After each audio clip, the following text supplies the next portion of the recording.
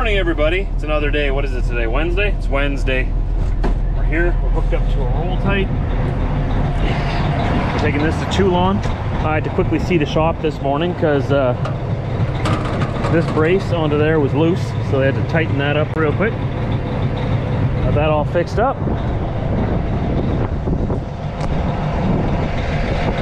We'll be on the way.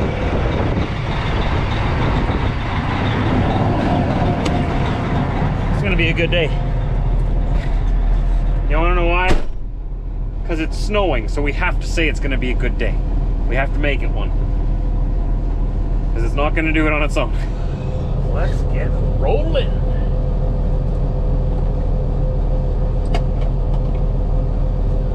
I want to remind you guys that Truck World is coming, and I'm gonna be there. I'm gonna be at booth 20. I'd love it if you guys could make it. I'm gonna be repeating this a little bit throughout the next 2 weeks or so. If you've already heard that, I apologize. I don't need to repeat myself to you, but it's for the new viewers coming in. I want everybody to be able to hear and have the opportunity to be there. Truck World is happening in Toronto, Ontario at the International Center. It's near the Toronto Airport. It's gonna be a lot of fun. It's a big truck exhibition. It's Canada's meeting place for the trucking industry. You can go to truckworld.ca, check it all out, and you can register for free admission using my promo code TWJOSH. It's like Truck World TWJOSH. You can get in for free. I hope to see you there. It's gonna be a lot of fun. I'm coming all the way to Ontario, okay? I'm coming all the way to Ontario from Manitoba. It'd be really cool if I got to meet you. As many of you as I can that live in the area down there, or if you come from a little further away, I'd love to meet as many of you as possible. I have to release the trailer brakes too. That always helps. Wondering why is it not going? Trailer brakes. Also helps if you connect the airlines.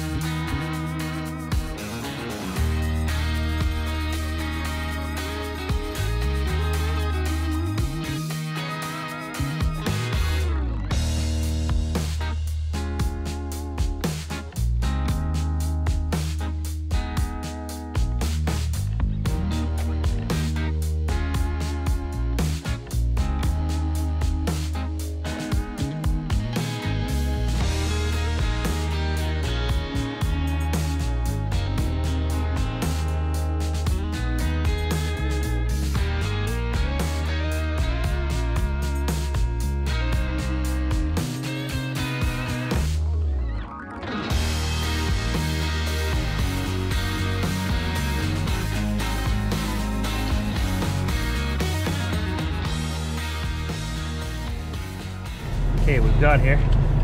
Don't need to have this truck running. Got the trailer all loosened up, ready to go. Just gonna hop in here right now, roll it back.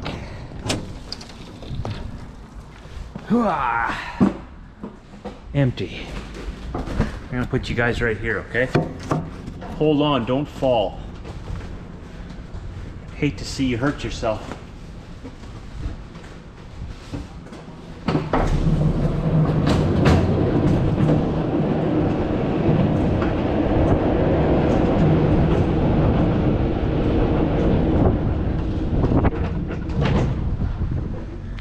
And that's what it looks like when it's open and ready to be loaded. You can also slide this whole piece right to the front, and you can roll up that back curtain. And it slides to the front and slides back and forth. So if we need to load this back section, that's easy. Just slide it forward. And when you button it all up, it's almost like pulling a dry van trailer. Almost, not quite. You still got to tie your freight down as if it was an open deck. This is just called a rolling tarp. It saves you the trouble of tarping a load. It's much easier. I really like them. They're a little bit pricey, the trailers. That's why not everybody has them. If you're not hauling freight that needs to have roll tight, like the freight I pick up here, we have to have roll tights. That's why we have them. But if you don't need a roll tight, a lot of companies and a lot of places, they just opt to use tarps. It's a little bit of extra work, but you know, a good set of tarps is what? correct me if I'm wrong, like 1,500 bucks or so. Good set of tarps, bungees, everything you need for it. This is like an $80,000 trailer. 1,500 bucks or $80,000. I mean, that's including the trailer itself, so I'm guessing the roll system has got to be at least $40,000. 30,000. Correct me, I have no idea, but just correct me if I'm wrong. I'm ballparking it here. I know the trailer itself is worth like 80. So yeah, tarps are the cheaper solution, but it's a lot more work, and they rip and tear, and these are just a whole lot better, and you pay for what you get. So that's why it's been drilled into me, and I drill it into everyone that I talk to about these trailers. I deal with these trailers a lot. Almost every day, or most days, I'm dealing with roll tights. What's been drilled into me and what I try to drill into others is you got to be careful with them. Drive like you're pulling an $80,000 trailer, because you are. Be very careful with it. They are fragile. They're handy, but you got to use them right. And if you don't use them right and you don't maintain them, they're going to fall apart, or they're going to rip, and they're very expensive to repair. So, I mean, some accidents are unavoidable. I get that, and sometimes things just get old, and you need to that's where maintenance comes in. You have to maintain it. Because we all know if you don't maintain your toys, they will fall apart. And then it'll be way more expensive to fix it after they fell apart than if you would have just done the maintenance to prevent that. But I'm preaching to the choir here. I realize that. You guys all know this. My fender was loose this morning on the driver's side. My driver's side half fender. Those of you who don't drive trucks, I'll just quickly give you a look. This is a half fender right here. And this was loose on there. I showed you that before, right? I probably just showed you the same thing twice. I was really worried talking to them about fixing it, because I thought they were going to take it off and replace it with a quarter fender. And I don't want a quarter fender. These city trucks are the oldest trucks on the fleet. Obviously, when highway drivers, they're in pretty much new trucks, right? But why have brand new trucks for city guys? Especially a city guy like me that likes these old trucks, right? You know, they come and say, hey, we should buy some new city trucks. Like, why? What's wrong with the old ones? It needs a couple little updates, get a new steering wheel, and you know, I'm slowly cleaning it up. I am going to get it to look nice, and once I'm done with it, they'll see. They'll see. See, I see it in my mind, in my imagination, what this truck could look like. This truck has potential. And I'm going to slowly, one piece at a time, show them that potential. And one day I'm going to roll in there and they're just going to, yeah. You don't throw away a good truck like this. No, you just take care of it.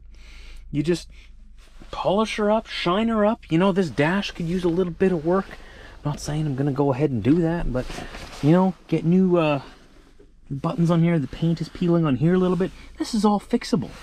All fixable. Yeah, it's old, but these are like snap-on parts. You can just get replacement parts that's not like wood grain or whatever. You can get like, I don't know, different colors, whatever colors you want, you know, fix that. That's easy to fix.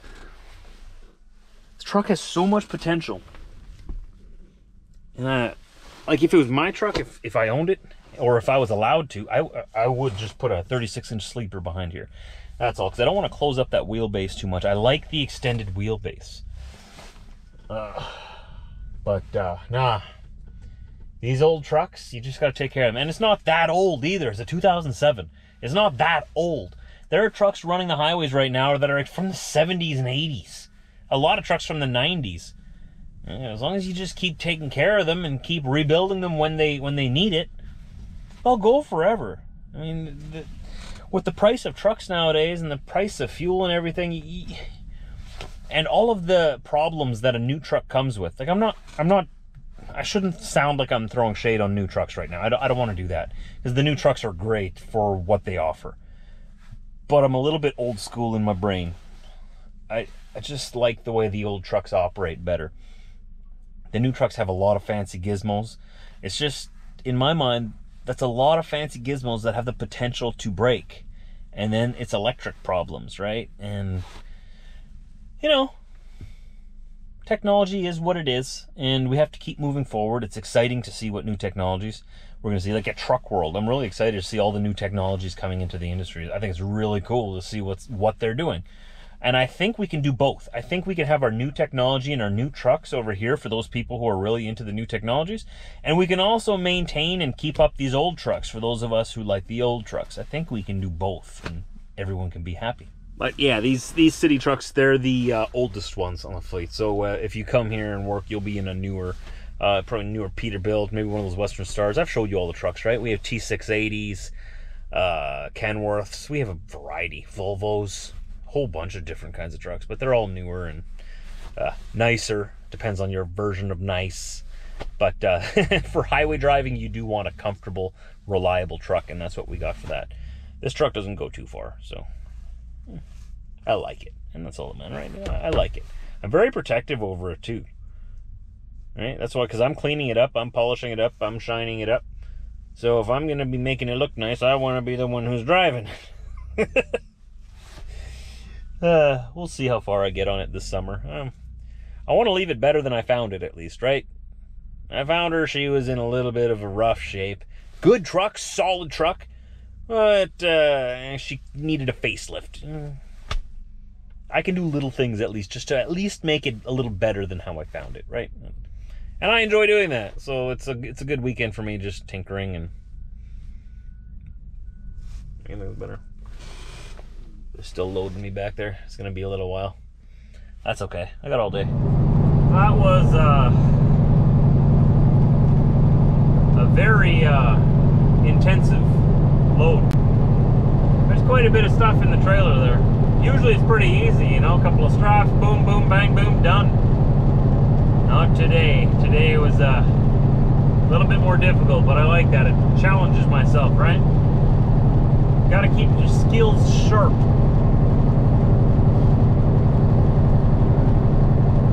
And it's snowing. For crying out loud, it's snowing. It just won't leave us alone. Good thing I'm not going to Minnesota today, because I can't imagine the snow that would be there. Every time I go there, snow. Minnesota, right? Just south of Manitoba. That's all we know. We have a new neighbor in town that just moved in from BC, and we met them at the dog park on Monday. And she's got a little 8-month-old golden retriever. His name's Kevin. Chevy loved him. Diesel didn't like him for some reason. Diesel wasn't a fan of Kevin. He was a bit of a bully. We'll work on it. But yeah, she's from BC, and she's asking us, so when is Manitoba gonna get warm? And I'm like, well, first of all, I'm sorry you had to move here from BC, but we should have a solid 2 weeks in July. And her face is just like,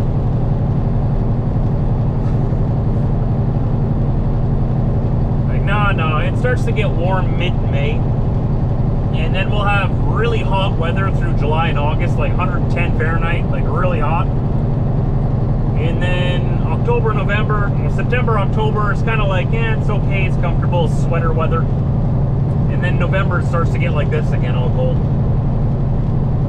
But in British Columbia, out west, in Canada here, our western coast, they don't see snow. If you go down to the lower mainland, they don't really see snow that often. They have palm trees there. I've seen them with my own eyeballs. Palm trees in Canada. The only thing is, BC also stands for bring cash. It's very expensive to live there. Average house is selling for over $900,000 there, and that's like a 2-bedroom bungalow. There's a sign on the right side of the road here with flashing yellow lights on top of it. The scale is open. I want to see how fat I am. Well, I got nothing to hide. It's just my birthday. I had lots of birthday cakes. Maybe they'll be impressed. I don't know.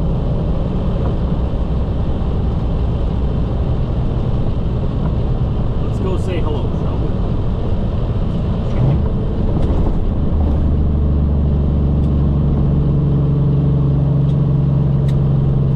This is the scale at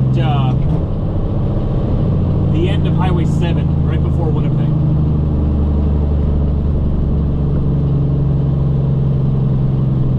And I believe everything is up to date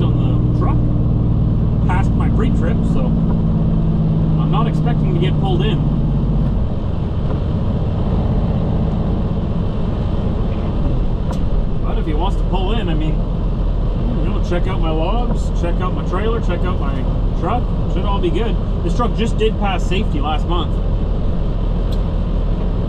Let's see, we watched the sign off on the right there. It says next axle.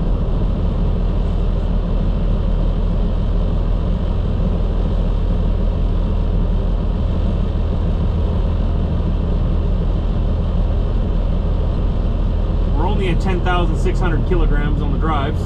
It's about 20-some thousand pounds. And on the tri-axle on the back, only about 6,800 kgs, and we got the green light.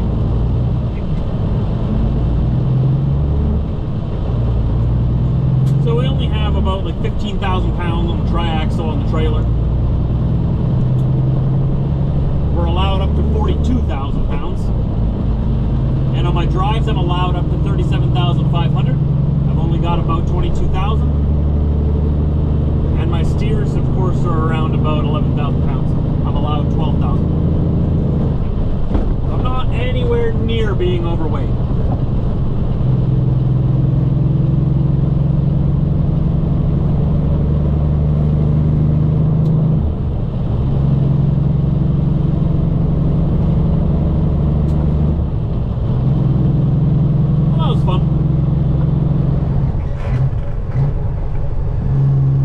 I think this is mostly rain, but it is a little bit of snow. You can see it around the edges of my window.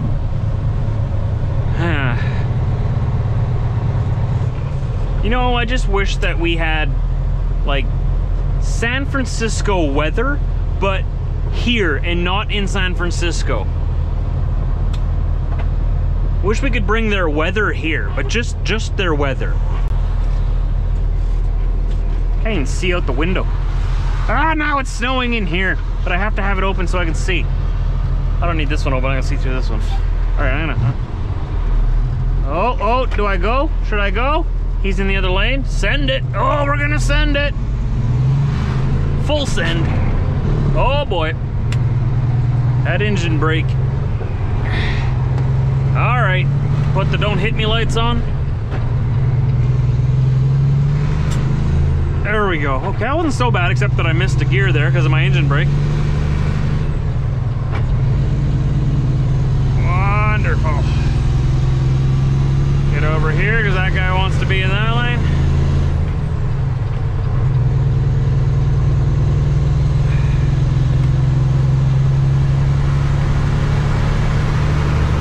Thanks. There we go.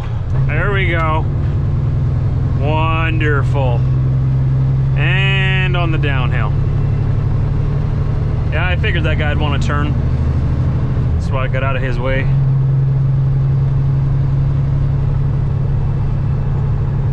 Got quite a bit of weight in the trailer.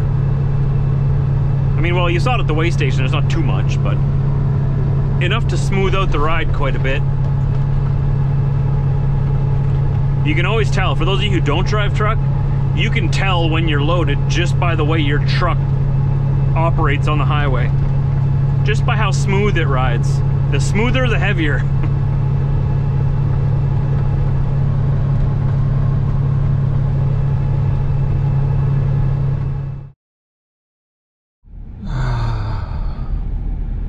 Come on, Manitoba. Why you gotta do us like that? Oh, a Porsche SUV. You know, for the person who wants to say, hey, I make some good money. And I got kids. Nice SUVs. Never actually driven one yet, but I'm pretty sure we've hauled them before for some customers. Just here in Steinbach again. We're supposed to be getting like 3 to 5 inches of snow tonight yet, is what I heard, or maybe it's 3 to 5 centimeters. I don't know. Either one is bad. I gotta go and pick up some stuff for the wife. Oh boy, why did I take this way? Oh, this is mud and bumpy. Oh my, oh, Josh, what have you done?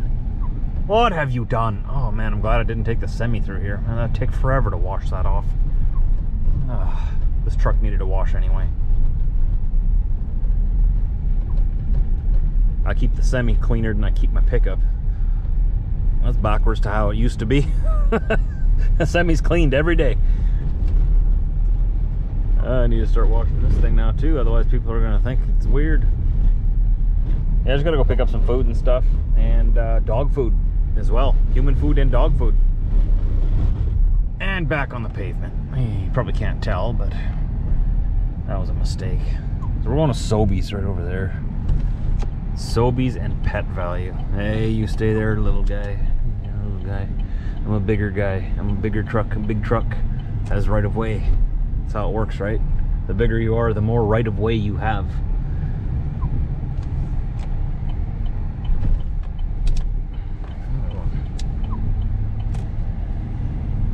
I'm getting hungry.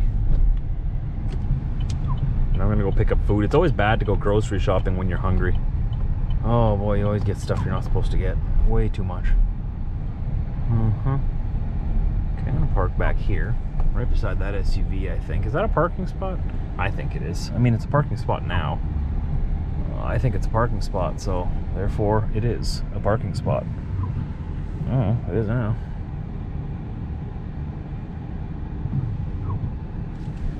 Right?